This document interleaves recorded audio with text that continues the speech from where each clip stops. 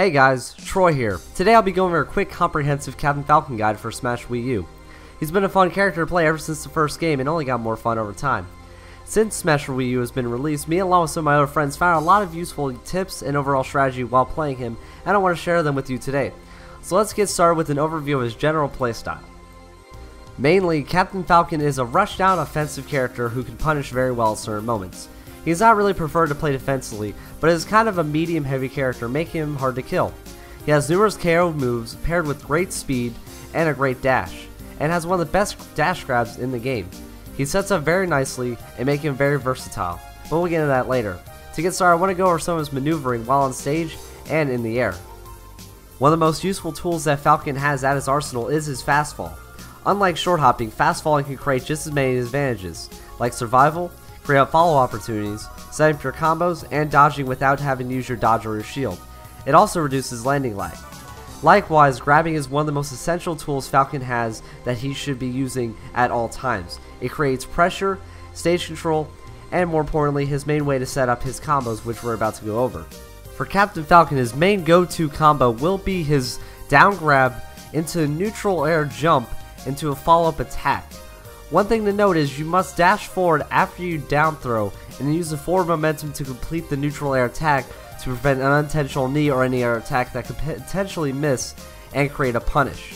You can also down throw into two up airs, and these combos are just going to create more options for you to do your multiple KO potential attacks. And we all know his back fist is also one of his main KO potential moves. That moves very, very fast. And if you're wondering about Captain Falcon's side A air knee attack, well, that move seemed a bit too risky for me to go over more in detail, and there are no perfect combos for you to do at 100% success rate. So for that, you just have to practice. One last thing to point out for Captain Falcon's combos is his jab combos. These things will give you guys great setup on just anything from grabbing to follow-up attacks. They're really hard to get out of, and they cannot be shield grabbed if you repeatedly do it. And as you can see here, we'll set up any attack into a KO potential attack.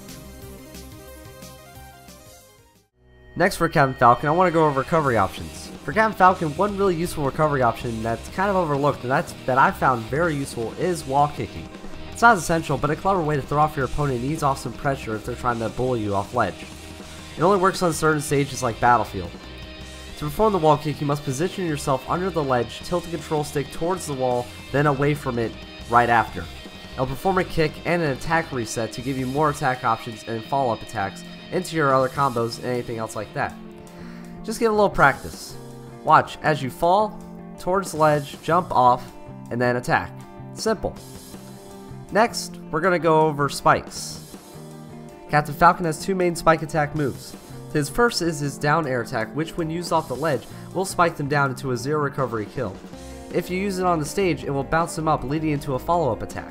It's very useful just to even go off the ledge like a wall kick into a spike. Worth.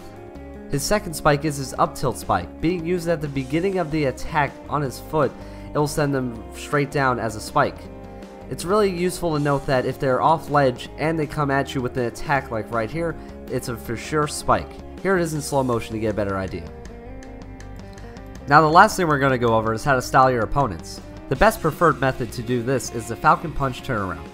The way to do it is, after you initially press B starting the punch, tilt the control stick in the opposite direction you're facing. This will turn you around, completing the punch. Here's a slowed down version to also get a better idea. With practice, you can maneuver this in air. The more you hold the control stick while in air, the further you will travel. This can create great positioning to landing the punches in the most disrespectful way possible. I want to thank you guys for watching this guide. Leave a like down below if you would like to see more guides like this in the future. I want to make a big shout out to my friend Jesse for giving me a lot of great footage and advice on this guide. So thanks for watching, and I'll see you guys next time.